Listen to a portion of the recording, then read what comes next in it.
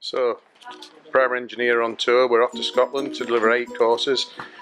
We've got 2 fluid panels, we've got coding, we've got 3D printing, we've got early years, structures, mechanisms 1 and 2.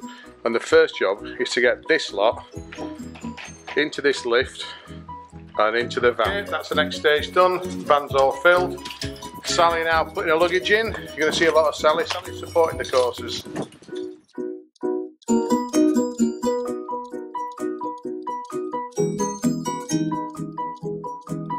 This is using hydraulics, because you know the difference between hydraulics and pneumatics.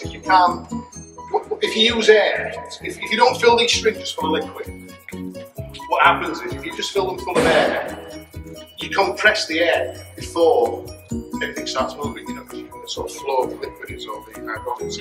In industry, they would use hydraulic fluid rather than water, but we shred in schools. It's actually quite tricky to make, because what you have to do is you've got a few holes drilled into this.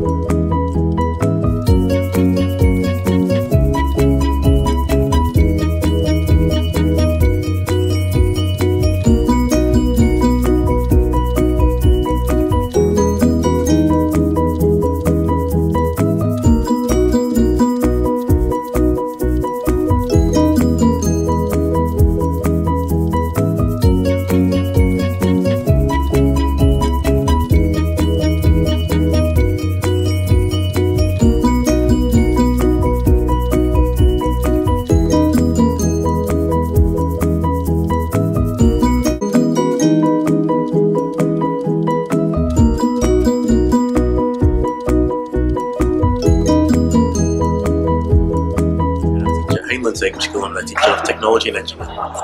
How have you found today's fluid power training? It's been fantastic, very informative. I think it's something we could really use as a school that teaches engineering science. We do pneumatics, but hydraulics was something that we didn't really have a lead into, so it's been really good for that. My name's Olga McKenna and I'm from St Morrison's High School in Cumbernauld and I teach biology.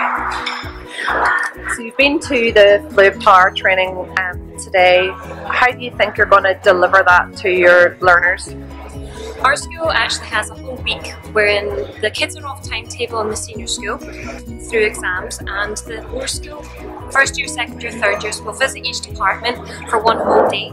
And what we're going to do is implement this challenge into that week, where they'll visit sciences one day, then maths the next day, then the technology department the next day, and by the end of the project they will have this whole constructed fluid power challenge to present to the whole year group, and then from that we'll pick our winners who will then be put forward in order to present their own creation within the research facilities and go up against other schools. Good art and design technology teacher all secondary school.